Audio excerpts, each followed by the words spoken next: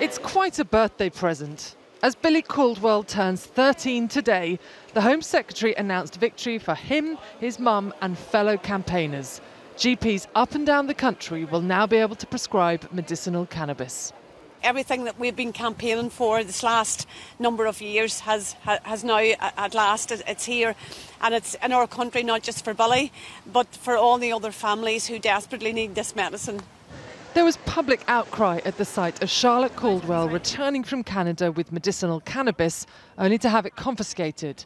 Billy has to have that medicine. He has to get his medicine. When Billy deteriorated, deprived of his medicine, the government relented.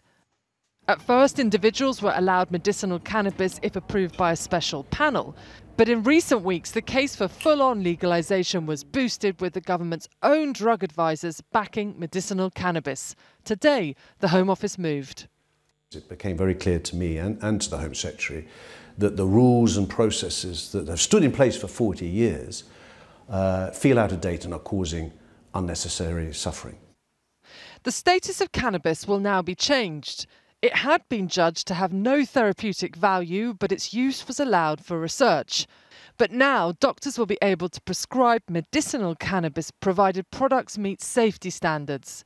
Regulatory bodies will define what constitutes a cannabis-derived medicinal product, and doctors will start to prescribe these products in the autumn.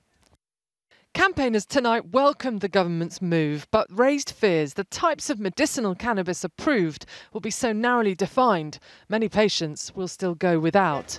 But for now, Billy Caldwell starts his teenage years able to get his medicine from a senior doctor, not a customs official.